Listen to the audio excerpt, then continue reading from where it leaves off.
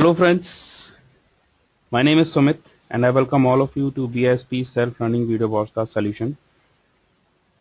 I am a certified Salesforce developer and since long time I am sharing my learning and experience on Salesforce with all of you through my videos, and I believe that my videos are helping you in enhancing your knowledge in Salesforce.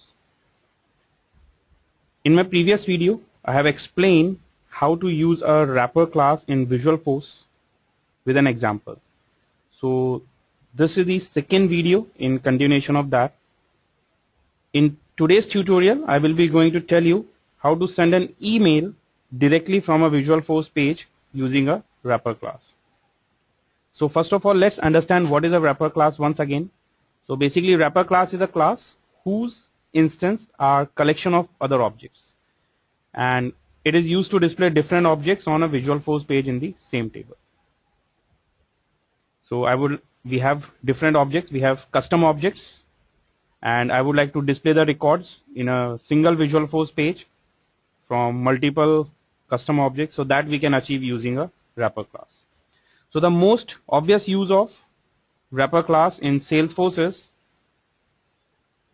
by using this, we'll be going to display a table of records with a checkbox, and the user will be going to select that checkbox and there will be a button and we can perform some action.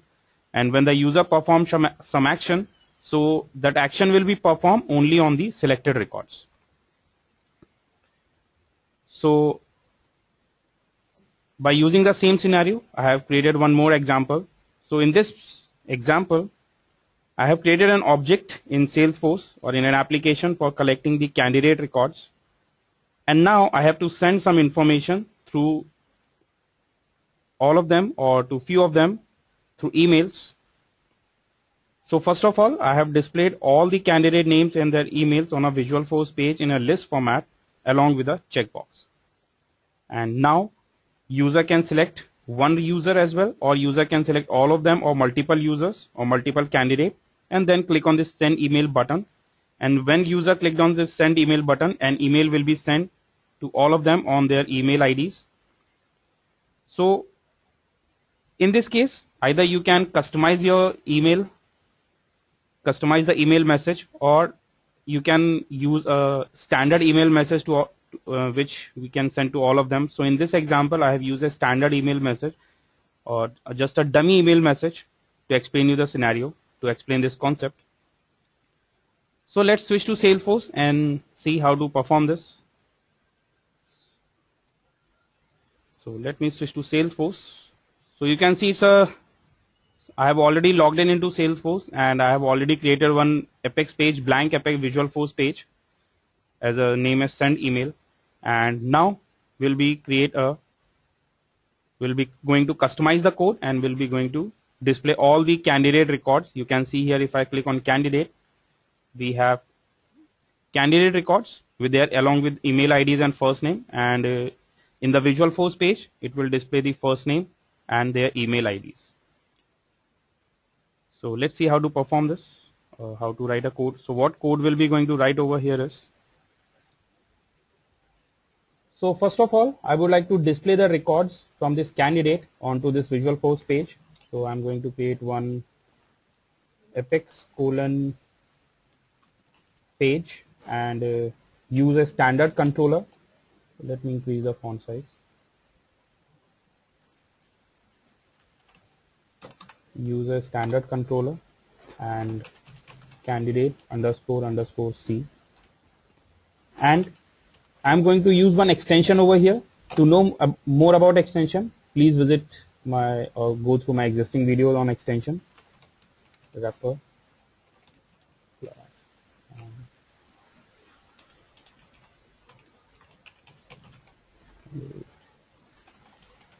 because class is already created, that's why, and / Apex . Now I'm going to create a form. So I create a form over here. In this, use to display the message after doing some action, after performing the action. So I create one Apex page messages section so that we can display multiple messages. Then Apex : page block. In this page block, I'm going to create one fx colon page block table to display the values, to display the data from the candidate. Value is equal to and wrapper obj and var is equal to x. fx colon and value is equal to display the value. So because we are going to use wrapper class, so x dot con obj, this is a wrapper class object, dot first underscore name underscore underscore c. That's the name of the field or the API name of the field. So you would like to display the first name and email ID. So email underscore ID underscore underscore c. And we need to create one checkbox as well. So after this, fx colon input checkbox, and its value is equal to x dot checkbox. So after this page block table, we need a button. So I add fx colon page block section, and in this section we'll be going to use we'll add one button. So fx colon command button,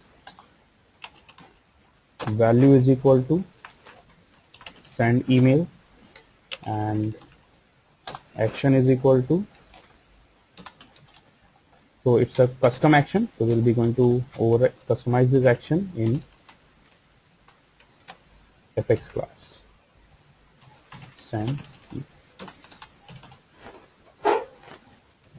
So that's the Visualforce code. Now we'll be going to save it and create the Apex code. So that's the Apex code. You can see here in this Apex code, this is the extension class which we have mentioned over here, wrapper on candidate 1, 2, 3, 4. So that's the, then we have created one wrapper class list over here. Then in this we have extracted the object, the records from the candidate and stored in the list. Then we have created one wrapper class over here, and in this we have stored the object in the candidate object. So basically now the extension of this object is this con obj is an extension of this candidate, and in this we have stored the values which we have extracted in the list. And after that there is a send email function, and in this send email function we have sent the emails to all the selected emails or selected records over here. And I have created one dummy message over here, so it's reply to my registered mail ID. This is a text body, and the BISP solution, that the display name, and the subject is, this is a testing email, hello, or we can say the subject, let's say change the subject, testing email, and hello. This is a testing, let's say this is testing email, and save it. So let's check it's working or not. So as you can see here, we have got a list of records from the candidate object along with their name, first name, email IDs, and checkboxes. So I'm going to check my name. I'm going to check this email ID because I have authorization to access this mail ID. I can check the testing mail on this email ID. So I select this one and click on send. And once I clicked on send, and if I'll go and check my email box, you can see the mail has been, I have received an email with a message. This is a testing email, and subject is testing email, mailed by this, and you can see the reply to, which we have mentioned in the Apex class. So like this way we can create a Visualforce page by using a wrapper class to send emails to the selected list of records.